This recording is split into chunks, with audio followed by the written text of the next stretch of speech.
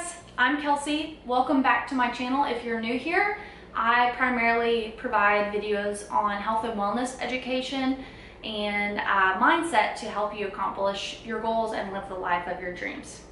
The shifting winds, tossing us around again. Hold tight, get ready to begin, and just levitate.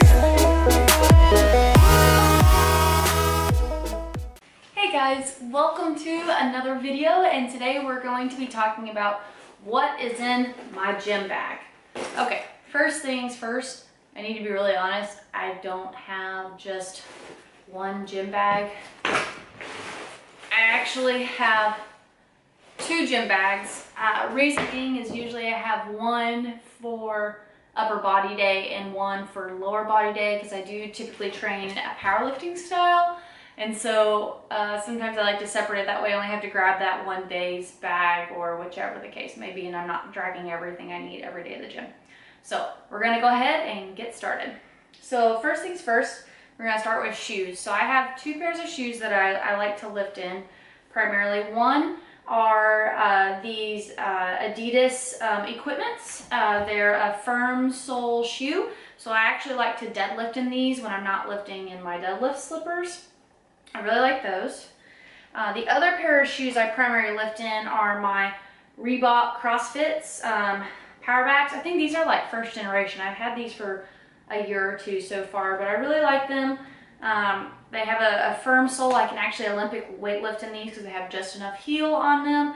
But I primarily do my lunges and squats in these shoes because I do need a slightly elevated heel in order to perform that movement efficiently.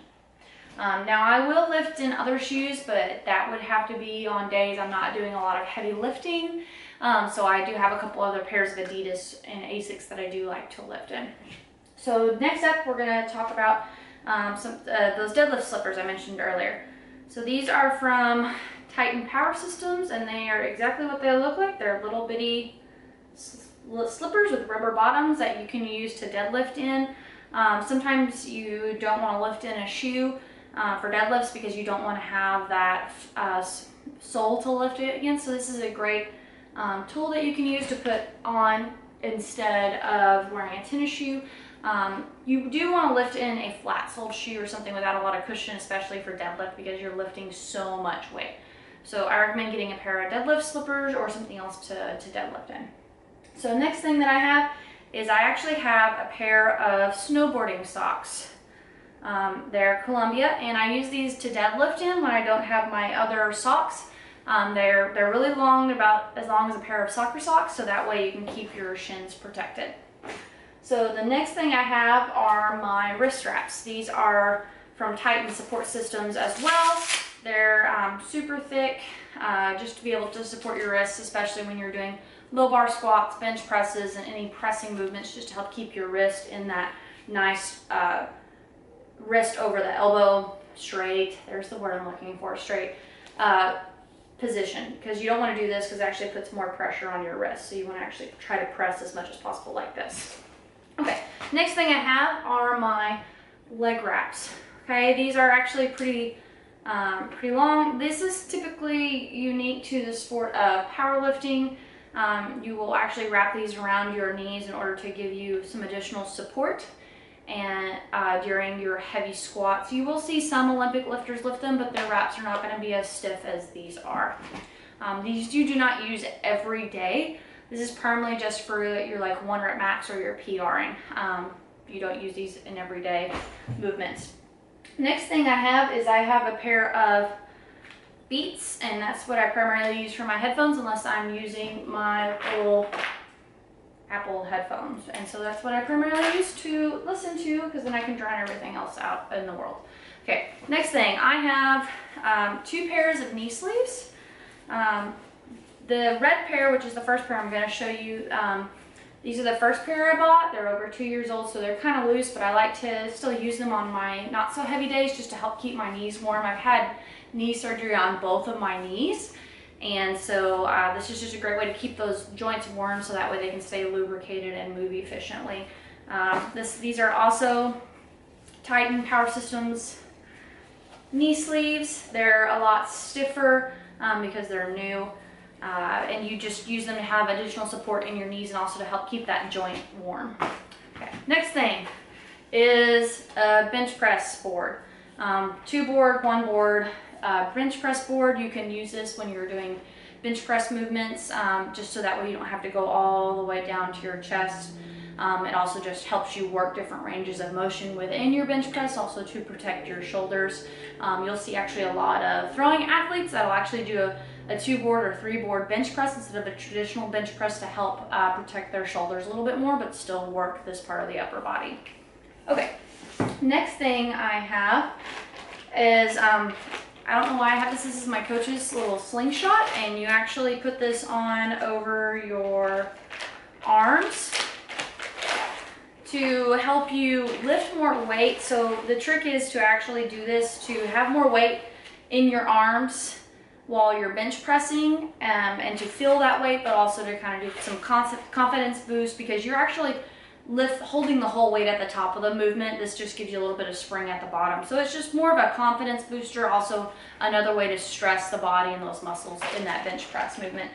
This is my coach's fiance slingshot. I'm borrowing it currently. It's a size medium, and it's from Mark Mel, howmuchdoyoubench.com.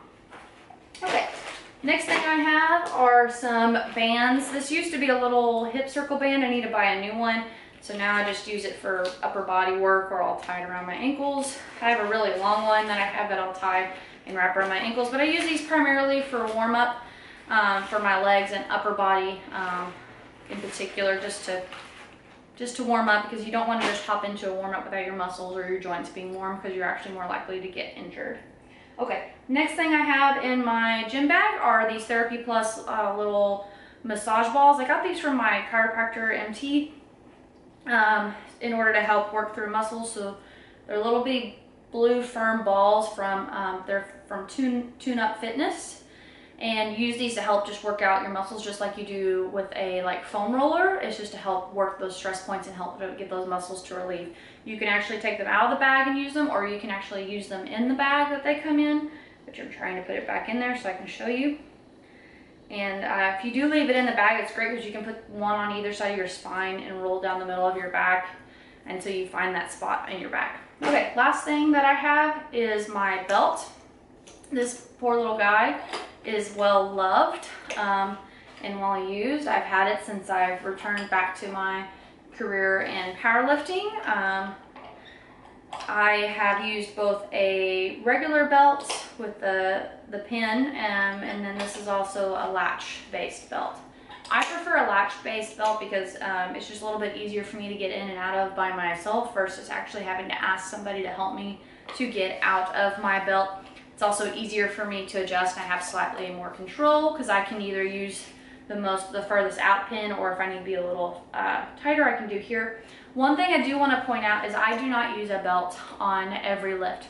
The only time I use a belt is when I'm using super heavy weight between my 85 and 100 percentile. That's max effort. And I use it to push my belly against in order to help brace my core. I'm not using it to support my back. Let me make this clear. I do not use my belt to support my back. I use my belt in order to brace my core, which does ultimately to protect my back. But I am actually pressing my belly into my belt to support my entire core, to support my upper body and maintain that position. You're not trying to lean into the belt like this.